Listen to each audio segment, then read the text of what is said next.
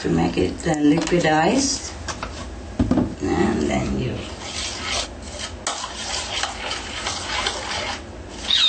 stir it and so all the ingredients dissolve. Yeah.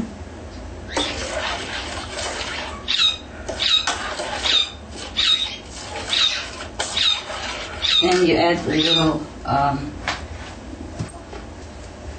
purified water.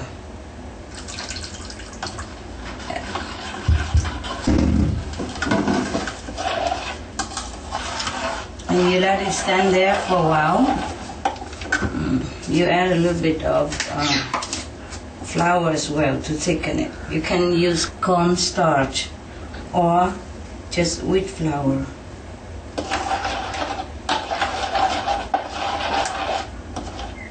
Like 1 tablespoon of wheat flour should be enough. And then you cook this in a small saucepan. You can also use butter to add onto it, or you just use plain like this.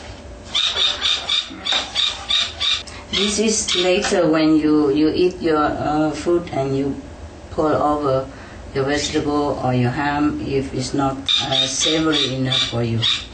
Some of the vegetable broth seasoning is kind of salty, okay? So you taste it. And if it's too salty, you add a little more water. Our ham is done. There's another alternative, is that you keep the ham and everything in there, and you prepare another tray for your pudding. Put like 2 tablespoons olive oil and line the tray beforehand with some butter and olive oil together. And then we cook it separately. Yeah, keep it there first. And now, because the ham is cooked, you can also use the mixture of gravy that you just made. Wow, it's cooked nicely. And put it over the hot cooking ham. So all the gravy will be together in there, and it's also very nice. It's going to be cooked nicely, and we don't have to make separate gravy. You see, it's convenient like that also. Otherwise, you can boil the gravy that we just made and add it on later. For convenience, I just put the gravy mixture also in here and let it cook a little bit longer until it reboil again, because we just put more gravy in there. After it reboil, we can take the whole tray out. And we prepare the oil and the butter in another tray already. I'm telling you this so that in case you want to bake you should put in alone, and you don't have to wait for anything.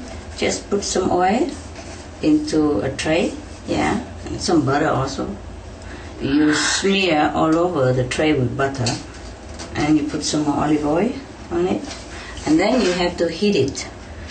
You put it in the oven and heat it until you can see the haze appearing, and then you can pour the butter in the tray and cook for 20 to 30 minutes.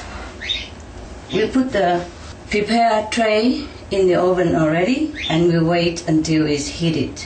You can also hear it, boiling inside, the sound of heated oil. So we take it out now. It's very hazy. Be very careful with all this oil and hot oven, eh?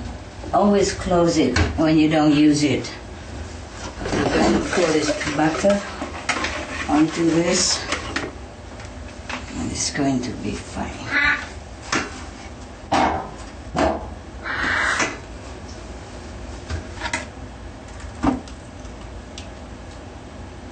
You have to be careful that the glove that you use real thick.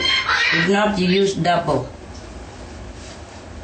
Before you pour anything out from hot oven, you try first if your glove is not too thin. The thicker the better. We put the tray back in there and wait for 20-30 minutes Meanwhile, the ham is already there, wonderfully cooked. Wow, the gravy is very thick and nice. It is a little bit fatty, you know what we're doing, but it's a holiday season, and you eat it only once a while, and then you wash it all down with juice or some different non-alcoholic cocktail or non-alcoholic champagne, which we're going to have. So this is our veggie ham and tofu already roasted, and we have all this beautiful nutritious boiled vegetable, and our Yorkshire pudding is done. There it is. When it's done, the bottom is very golden and the top also golden a little. Yeah. It should be coming off the tray very easily because the bottom is very golden. I will show you. See how golden it is? You see golden under there? See that? Yes. Nice, huh? Yeah, that is when it's done. Yeah, and we're going to put on the plate. Look at how golden all of them. See? That's what it is. Good.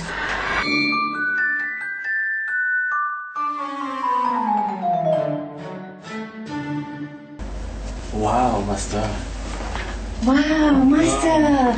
Wow, this is so lovely. Christmas dinner, huh? Okay, bring your plate. Yeah. You see, when the pudding is done, it's crispy like this. Okay, one pudding, yeah? Oh, yes, Master. One piece of pudding. There, that's it. Yorkshire pudding. Yeah. Okay. And then some ham here. One piece of ham. Wow. And some pineapple. Nice or not? Oh, yes, yeah.